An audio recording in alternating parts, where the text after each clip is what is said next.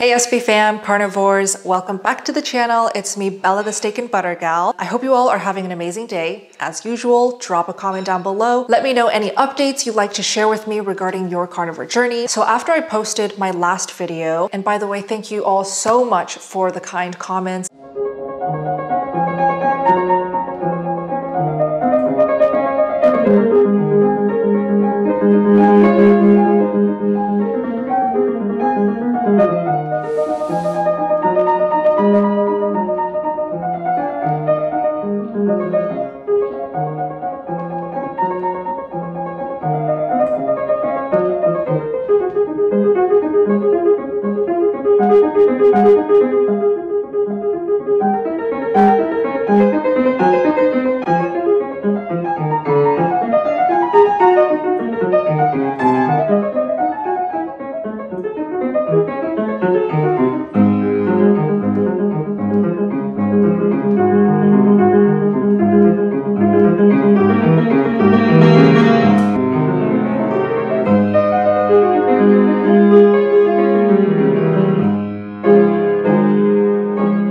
I also saw a lot of comments asking, how did it go in China regarding staying carnivore? This is what I want to talk about in this video. But I first have to let you guys know that I am not feeling my best because the whole entire time I was in China, I totally changed up my eating routine. Like everything was just flipped upside down and I definitely gained weight. I didn't weigh myself just because I don't really need a number to know if I gain weight or not. I go by how I feel and I go by how my clothes fit, especially the clothes that fit well before I left to China now fit tight. I just feel heavier. I know my face, I know my body, I wake up to it every single day. And for me, when I gain weight, the first place that it is visible is my cheeks, my tummy area, as well as my inner thighs. I think the typical places for women, and even just talking about weight gain in this video openly with you guys, I have to say I've come a long way when it comes to body image and weight, because before going carnivore, I was so obsessed with being skinny and not passing a certain number on the scale. And I just was so self-conscious of my chubby cheeks. And you know, I did all of the things, all of the mistakes, counting calories, restricting, punishing myself to not eat for a whole day because I ate too many sweets the day before. I was also vegan before going carnivore. And it also did a lot of damage to my body, my health, my skin, and my metabolism. 4 years on carnivore now, I see so many improvements in so many areas of my body, skin being the most obvious one. And I still have really good skin, even after what happened in China. But I can tell basically that I gained weight, my clothes are tighter, my cheeks are puffier, and I'm trying to embrace this weight gain, knowing that now that I'm back in the States, now that I can go back to a regular routine, gives me a lot of peace and excitement. Hopefully, me sharing this video will let you guys know that, hey, it's okay if you fall off track a little bit. It is okay if you gain weight, especially if you are dealing with things that give you a lot of stress. With that being said, let me just show you guys the situation in my belly area, because for me, that is the biggest change that I've noticed. So this is a crop top and I wore this on purpose. I'm gonna try to just show you what I'm dealing with here, okay? So this is what I'm dealing with, and I know my body when I am eating clean. And this, compared to before I left China, is visibly puffier, a little bit rounder. And again, I am not complaining in any way. And look, I feel zero embarrassment because I know it will keep me accountable. If I were to guess, I think I gained about up to 10 pounds when I was in China. Across the time span of 4 months. Was I able to stay carnivore in China? The answer to that is yes, I was absolutely able to stay carnivore in China. I was a little bit nervous before flying to China because even though meat is a big part of Chinese cuisine, rice is involved always. The oils that they cook with is just the worst oils. They put soy sauce and sugar in everything. I would basically just every single day order groceries online and have it delivered. But what contributed to the weight gain and me now feeling sluggish and not optimal was because I was taking care of my dad, and a big part of the care for my father was cooking multiple meals throughout the day for him, because as you can imagine, straight out of surgery, he really doesn't have a healthy appetite. He had to eat multiple meals, snacks throughout the day. Did I try to help my dad go carnivore? Since I was in control of cooking, of course I made him the absolute best, healthiest, most nutrient dense and nourishing carnivore side dishes, meals for him to aid in his recovery. Egg pudding, I made him so many egg puddings because that was probably the most perfect food for him. It's perfect for babies and toddlers. If you want to try my egg pudding, I will link the recipe down below. Because I was cooking all throughout the day, every day for him, I was also eating all throughout the day with him. So I pretty much ended up eating also 3 to 4 times throughout the day, every day. I didn't really have the luxury to eat my favorite beef cuts every single day. I did have to lean on cheaper foods, things that were easier to just take out and eat because I didn't want to spend all of my time cooking for myself. I ate a lot of cheese and yogurt. There were meals, to be honest, that was just cheese, yogurt, and maybe some cured meats like prosciutto or salami. He also really loves yogurt. He also loves cheese, especially brie and gorgonzola cheese. That's his 2 favorite cheeses. So of course, when he's eating cheese and yogurt, I'm obviously sitting next to him also eating it with him. The whole 4 months was basically 50% cheese and yogurt and so much cured meats. The rest was fresh cooked meals that I could cook the way that I wanted to. You know, I'm not surprised that I feel heavier. I look heavier. I'm 5'10", which is I think 178 centimeters. So maybe to you, I don't look like I gained that much weight, but I know how I looked and felt and how my clothes fit before China. And things are fitting pretty tight, especially around the stomach area, and just like the cheeks really just pop now. But again, I'm embracing this weight gain. I'm excited because I could show you guys and stay accountable through more videos on how I'm going to whip myself back into a good routine that I'm comfortable with. Let me know if you want me to document my journey going back to where I was before the China trip. So if you would like me to document my progress to getting fit and feeling great again, I would be more than happy to film and share with you guys every step of the way. So overall, how was it like staying carnivore in China? Grocery shopping and the whole grocery delivery system in China is incredible. You can make the order in the morning and it will be delivered to you within 3 to 4 hours. By the way, I am from Shenzhen. It's right next to Hong Kong. The grocery markets, they're all extremely versatile. They have international foods. They have honestly everything that I needed. What I did notice though, which is interesting, their butter was weird. Like all of their butter had strange ingredients. Butter was difficult, really difficult to find a suitable one. The cuts that I always ordered were short ribs, and the short ribs that they have in China are really cut in a different way. They're like the thick cut short ribs, but smaller. The bone is so much smaller. When I was able to have steak, I savored every single bite of the steak. So I had a lot of seafood, so many eggs. I honestly didn't get sick of it because I cooked it all different ways. Soft boiled, fried, scrambled eggs, so many egg puddings. But I think what I ate the most of was yogurt, cheese, so much brie, and a lot of cured meats. When I eat cheese, it really opens up my appetite. I take a couple bites of cheese and I'm like, now I kind of want some yogurt to add some variety to my palate. And I eat some yogurt. And then I'm like, well, now I want some cured meats to complete this little snack. And then it just basically became a whole meal. And if you know me and you've been following this channel and my progress, you know that I don't eat salt.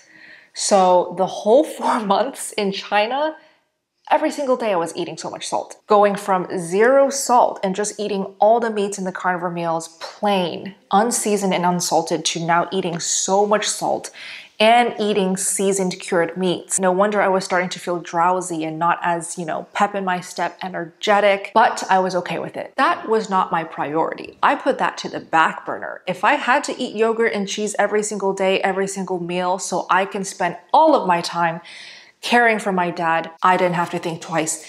And that's what I did. Every single time I bring in the salt and the spices and the pepper, I start feeling sleepier, drowsier, lower energy. I start having lower back pain. And can we talk about the lower back pain? During my period, okay, that week of having my period and the few days leading up to it, I noticed a profound difference in how I felt overall. I had lower back pain every single month, every single time I had my period. And I felt extremely bloated and puffy. The biggest issue at hand that I really want to resolve is my lower back pain. The flight back to the States from China, I had to take a connecting flight. So the trip time was 18 hours, sitting upright for 2 hours, then a 3-hour layover, and then like a 12-hour flight straight of just sitting up. And that did my lower back zero favors at all. It's just very sore and just tight feeling, especially when I sit too much. And this is just something that I notice. Anytime I add too much salt, way too many seasonings, eating way too much cheese and processed carnivore foods, I start getting lower back pain. It's just a common symptom that I keep getting, so I know myself. So what have I been doing to heal this lower back situation? I got myself a little body massager because it gives me instant relief. This is what it looks like. Bon Charge is like a super popular brand in the carnivore community because they offer a lot of great biohacking tools. So you can just pull this one out. This is a flat head, so it's great for massaging the lower back. They have this one, which is like a U shape. This one is a round spherical shape, a metal head that turns hot and cold. You can toggle from cold to hot. And finally, they have a head like this one. So my favorite attachment is this flat one because it just fits and feels the best on my lower back. You turn it on right here, you hold it. It basically vibrates really, really fast. You can crank it up, second, third, fourth, fifth. This is intense. Look at that. And within just like 2-3 minutes, it already feels so much more relieved. I will also link this specific massage gun down below in the description box. I also love their blue blockers, any light from devices like computer, desktop, laptop, and it just helps protect my eyes. Looks very good on my face. It sits well. I can adjust the nose rest. I will also link these down below in the description box if you want to check it out. So I'm going to share some footage of typical meals that I would eat day to day. So like I mentioned, I made a lot of short ribs. They were very cheap in China, and a lot of egg puddings. So this meal was kind of our go-to for both myself and my dad. You can tell that the short ribs are cut different.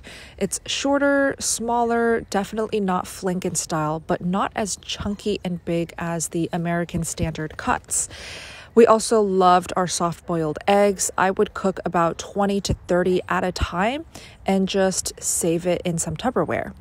Had a lot of fish and seafood, cod. As you can see, the one that's unseasoned is mine, and the one that is seasoned with some spices and sauces is for my dad. Bake it at 350 for about 40 minutes. I also often made in bulk chicken soup. I would purchase whole entire chickens and just put it in a gigantic pot, water, and just slow boil for 12 to 13 hours. It is so delicious. The flavor you get out of it is unreal. I also really enjoyed steaming fish because it's so easy to cook, and this is called 桂鱼. So this was the cheese that I indulged in while in China. It is brie cheese. My dad loves brie and gorgonzola, but I tried the gorgonzola that he likes and it's a little bit too pungent for me, so I just ate a bunch of brie. And I do have to share that seeing my dad kind of be sick and not be in his best condition, it made me feel sad. And so I definitely fell into emotional eating and stress eating because I was worried. I was sad just seeing my dad in the condition that he was in. So the emotional and the stress eating is definitely getting better, but cheese is addicting and I'm gonna work on that now that I'm back at home. And finally, I just wanted to share the yogurt that I liked. This brand called Classy Kiss, which is only found in China, is really, really good. They have a really nice flavor profile of tangy and creamy. Of course, it's pasteurized, which adds another layer of inflammation, but I liked it. 0 sugar, pasteurized yogurt. There were a couple times where I did eat out in restaurants with my mom. We would always go to, and every single time, we would go to a hot pot restaurant. You guys already know, when I'm in the States, if I could choose where to eat outside, it would be hot pot restaurants. Even better, an all-you-can-eat hot pot restaurant. Hot pot is a traditional Chinese way of eating. So eating out in China was actually so much fun and so easy because there are hot pot restaurants on every street, every corner you turn, at least in Shenzhen, my hometown. I would always request for bai kai shui, which is plain boiled water, just plain water. And I would stress to them as best as I can, plain water. That means no herbs, no spices. Please do not throw in random jujubes and dates in there and just give me plain water. I would just order pretty much whatever beef that they offer. Beef tripe, beef tongue, any beef cuts they offer. I just told my mom, if you want to eat out with me, I would love to just go to a hot pot restaurant. Let's just do hot pot hopping anytime we go out together. And that's what we did. If you have any specific questions about my experience in China and how it was like staying carnivore in China, you can feel free to just comment it down below. I'll probably just compile all of your questions and answer them all in one video. Another question that I did get asked on Instagram, because I do share a lot of my updates and my day-to-day meals on Instagram. When I was in China, what did I miss the most that I couldn't get? All of the carnivore snacks. For example, carnivore crisps. There's nothing like that in China, obviously. The carnivore community in China, I think, is non-existent still. I'm not 100% sure about that, but I didn't investigate because I was basically offline when I was there. I missed a crunchy, delicious, clean meat snack. My favorite cuts that I always eat is their brisket, ribeye, and chicken breast. If you're new to carnivore and looking for snacks anyways, Carnivore Crisp is just so convenient and so clean. And I'll also make sure to link them down below in the description box so you can kind of browse the variety that they offer. And also something that I missed greatly when I was in China that I couldn't access is carnivore community support. I always knew how important and helpful community is, but boy, did I realize the importance sorely when I was in China. I'm telling you, doing carnivore without that camaraderie and the constant connection and the support and the communicating on Zoom with fellow carnivores, like doing carnivore is just different. I definitely felt so alone and like such an alien being the only carnivore I knew in China. Just left and right, wherever I go, people are eating noodles, eating bowls and bowls of rice, just so much carbs. And even eating with my mom, she still had a lot of judgmental comments that she threw my way. She had plenty of questions that showed clear concern about my health. And she really just constantly asked me, are you sure this is healthy? Are you sure it's not going to affect your long-term health? Are you sure it's not going to affect your ability to get pregnant? And, I tried my best to calm her down and give her proof and evidence, but it was hard, okay? So having to deal with my concerned mom every day and not have a community to kind of feel normal with was a big change. And now that I'm back in the States, my plan is to lean on my community, the Steak and Butter Gang. I am so excited to be able to hop on Zoom calls again and host my 30-day carnivore challenges and seeing my members post their progress, post their meals and updates, even seeing them struggle on carnivore. It gives me so much inspiration and encouragement to really invest my time and energy into eating carnivore meals that make me feel amazing. And now that I have some weight that I would like to lose, I'll definitely be very, very involved, being in those Zoom calls, listening to everyone, listening to my coaches and all the guest speakers that I'm going to invite on. So if you're kind of in an iffy situation like me and you have clear weight that you want to shed, I would love to see you in the Steak and Butter Gang. You can actually join any of the monthly challenges anytime throughout the month. This month, we actually have guests Dr. Elizabeth Bright and Dr. Tony Hampton visiting us to kind of give their expertise and their expert advice on common carnivore issues, concerns, and questions. If you love Dr. Bright or you're a huge fan of Dr. Hampton, this month would be a great opportunity to submit your questions for them and learn from them directly. I'm just so happy that I'm back in the States because not only do I have you all to keep me accountable and to keep me on track again. This is all I'm gonna share for today's video. I am pretty hungry now. I'm gonna go eat with Steak and Butter Guy, and I just want to wish you guys an amazing rest of your day. I hope this video kind of gave you guys some inspiration to at least know that slip-ups are part of life. Overindulging in cheese and dairy and like spiced processed carnivore foods is totally fine. There is always a way to get back on track. Watch videos, watch carnivores here on YouTube and on Instagram that inspire you. Keep yourself accountable by posting your own progress. Join a community. Mine is always open 24/7. For you to join. I have 30-day challenges to really keep you on track and accountable. Follow me on Instagram because I post a lot of stories sharing more updates, more of my, experience and tips and tricks. So there's plenty of things that you guys can do to stay on track. But I get it. Sometimes life gets in the way. Sometimes big events happen in life where you cannot maintain tip-top shape when it comes to how clean you're eating. So I get it. I am trying to embrace everything that I have to deal with right now. And I'm just excited to share with you guys how I'm gonna go about resolving the things that I wanna resolve with future videos. So that's it. Thank you so much for watching this video. I love you and I appreciate you so much. I'm gonna go eat dinner now. I will see you all in my next video. SPG out.